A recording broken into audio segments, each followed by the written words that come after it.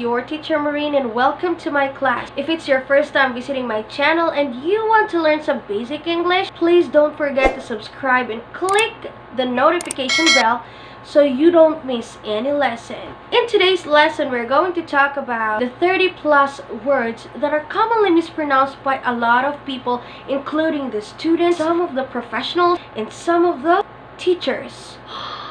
Really? Really? Yes. It's a natural thing, people, because we are not native speakers of English. Pero hindi ibig sabihin nun na hindi na natin aaralin ang mga ito. Mahalaga pa rin na pag-aralan natin ang pronunciations dahil nga, minsan, yan ang nagiging cause ng bullying sa loob ng klase. Dahil lang sa iisang word, nagkakaroon na ng bansag ang isang bata. Nagkakaroon na ng nickname ang isang bata according to how he or she pronounced this word. Halimbawa, sinabi ng bata, no, it's so scary. Diba? Tapos the whole school year, ang magiging tawag na sa kanya, uy, scary man, scary. Diba? Kaya minsan itong mga mispronunciations na ito nagiging pahamak sa mga buhay natin at sa mga estudyante. Bilang mga teachers, we also need to learn how to pronounce words correctly kasi tayo ang main source of information ng mga bata. Alam niyo ba, maniwala kayo sa hindi, ang pinaniniwalaan ng mga bata ay ang mga teachers. Kahit sabihin ng mga magulang nila na, uy, hindi ganyan ang tamang pronunciation yan.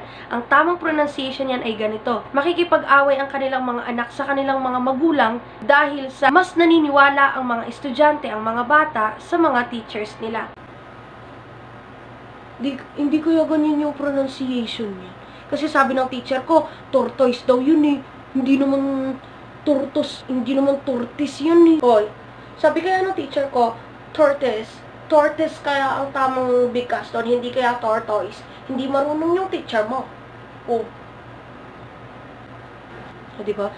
So, as early as now, if you are listening, you are very lucky because I'm going to teach you how to read and how to pronounce these words. So, ayan na nga po, bago natin simulan at talakayin ang 30+ mispronounced words, ay huwag niyo pong kalimutang mag-subscribe at i-click ang bell button para nga po sa ating mga susunod pang mga lessons sa mga susunod pang mga araw. So, let's begin with our first word. Sige nga, paano nyo nga basahin ito?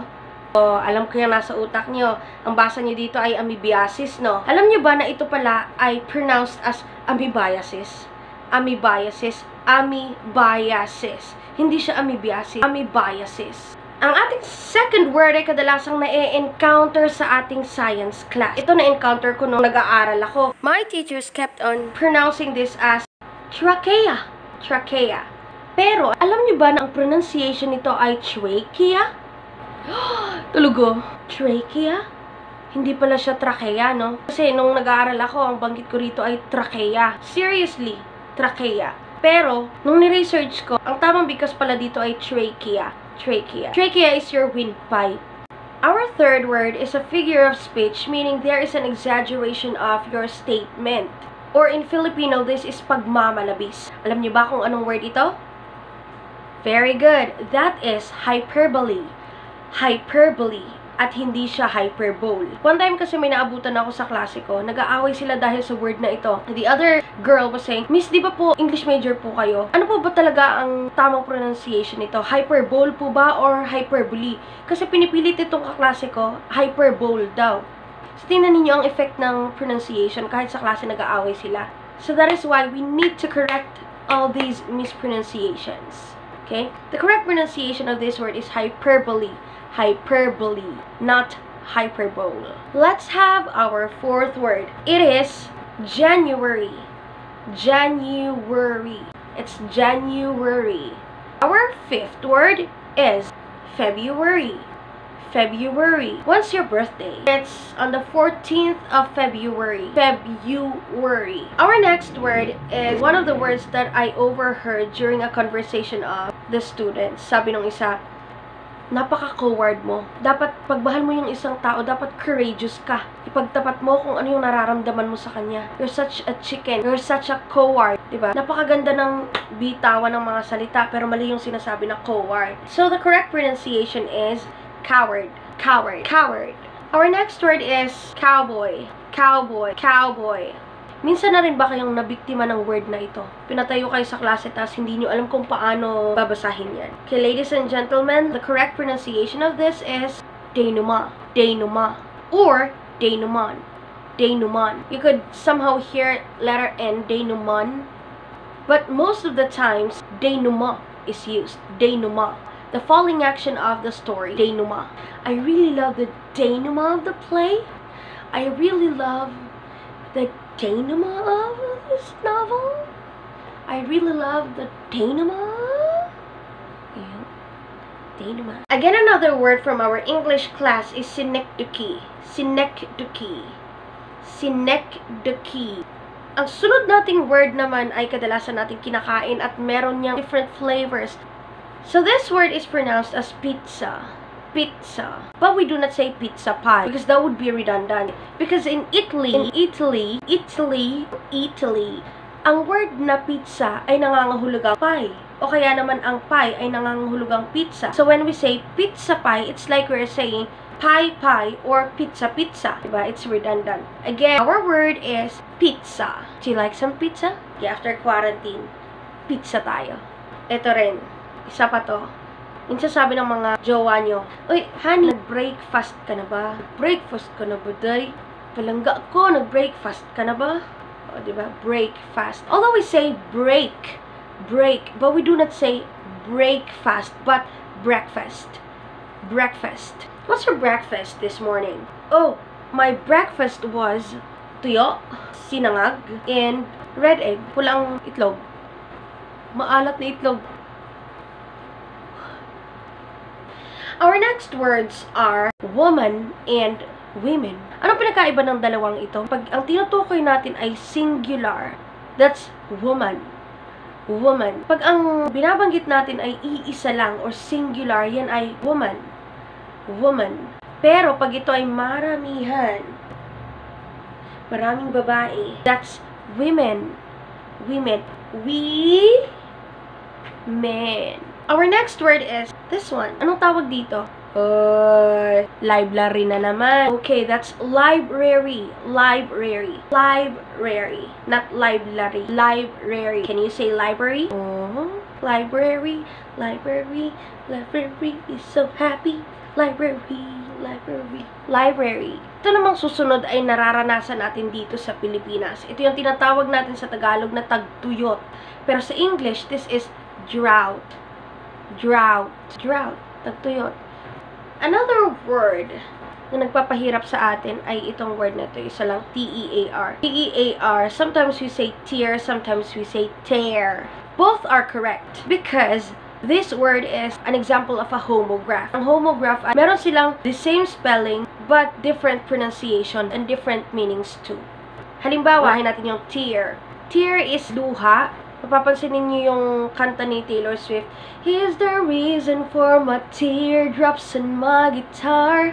Ganon. Hindi niya sinabing, here's the reason for the teardrops on my guitar. Oh, diba? That's tear. Tear. Luha.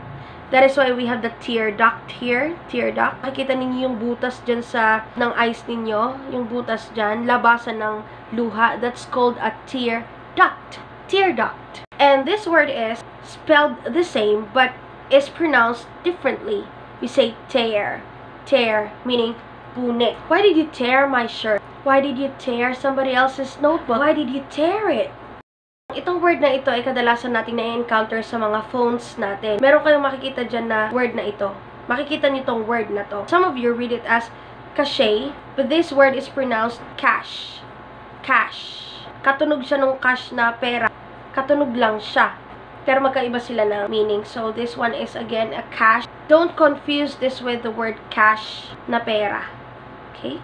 The next word is a little book that is used for teaching children how to read. We have the primary school, but the book they used during the olden times was called a primer. Primer. So, this is a primer, not a primer. Meron tayong primer sa makeup, primer sa kung saan-saan. But if we are pertaining to the small book that is used for teaching children how to read, that is called a primer. Primer. Ang susunod na word naman, title in the European countries para sa mga royal families. This one is read viscount. Viscount and not viscount. Viscount. Ito naman ay kadalasang nami-mispronounce as heinous or heinous. Nag-commit siya ng heinous crime. But the correct pronunciation is heinous. heinous. He committed a heinous crime. Heinous. Another mispronounced word is this one. Paano nyo basahin to? Ang ganda ng quote mo. The correct pronunciation of this word is quote. Quote. May kuwo tayo. Dapat naririnig yung kuwo. Quote. Quote. I love the quote that you've written on your notebook. Quote. Quote. We also have quotation. Quotation. We say question. We do not say question. Quote and quotation. Quote, quotation. Quote, quotation. Our next word is gauge. Gauge, meaning to measure. I'd like to gauge your love for my daughter. I'd like to gauge your math intelligence. Gusto kong i-measure yung katalinuhan mo sa science or whatsoever. Gauge is the synonym of measure. This word is epitome. Epitome. Okay, hindi siya epitome. It's epitome. Lapu-lapu is the epitome of courage. Sige nga, gumawa nga kayo ng sentence na gamit ang word na epitome. Tama. Attention to all ladies. The next word is this one. Paano nyo basahin to? Ay, dumating na naman ang menstruation ko. May menstruation ako ngayon kaya nagagalit ako. May menstruation ako ngayon kaya masakit puson ko. May menstruation ako ngayon kaya a-absent ako. Sometimes we abbreviate this to mens. Mens. Maaaring dahil hindi na natin alam kung paano ituloy ito. But this word is read as menstruation. Menstruation. Menstruation. O minsan sinasabi nating period kasi hindi na natin mabanggit yung menstruation. Menstruation. Ayan, we're down to the 26th word. Bago po tayo magpatuloy, huwag pong kalilimutang mag-subscribe sa aking channel. Okay po? Ayan, let's proceed to the 26th word. Ginagamit itong word na to ng mga authors na ayaw magpakilala. Halimbawa, controversial. Feeling nila controversial yung mga ginagawa nilang mga istorya, ay gumagamit sila ng mga ganito para ma-hide yung identity nila. We have Rizal, who used Di Masalang and Laong Laan. We have Severino Reyes, who used Lola Basyang. All this time, ang akala natin si Lola Basyang ay babae, pero lalaki po yan. This word is pseudonym. Pseudonym. Pseudonym or pen name. Pseudonym. Hindi yan yung Korean na pseudonym. Pseudonym. Oh. Kre. Kamsamnida. Pseudonym yan. Hindi ganon. The next word is a term.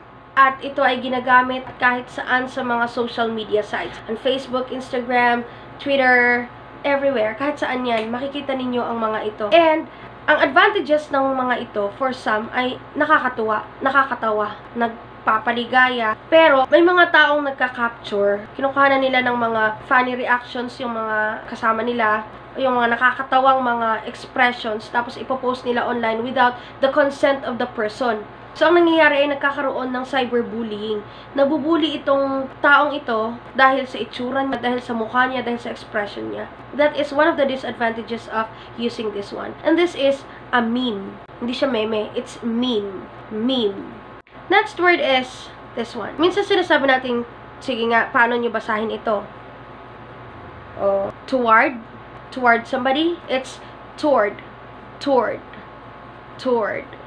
Para siyang toward somebody. Our next word has two pronunciations, one from the Americans and one from the British. For the Americans, they say missile.